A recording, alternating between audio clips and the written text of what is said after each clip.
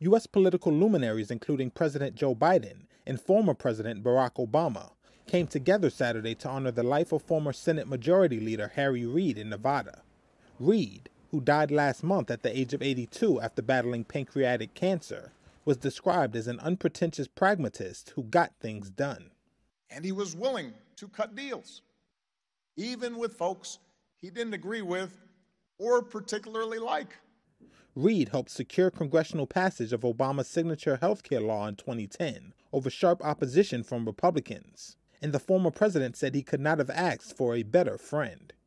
During my time in the Senate, he was more generous to me than I had any right to expect. He was one of the first people to encourage me to run for president, believing that despite my youth, despite my inexperience, despite the fact that I was African American, I could actually win, which at the time made one of us.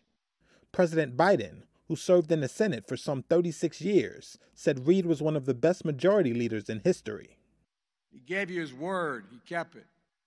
You could bank on it. That's how he got so much done for the good of the country for so many decades. Obama, Biden, House Speaker Nancy Pelosi, and others described Reid's penchant for cutting conversations short and hanging up the phone without saying goodbye. I have to tell you, every time I hear a dial tone, I think of Harry. Y'all think I'm kidding.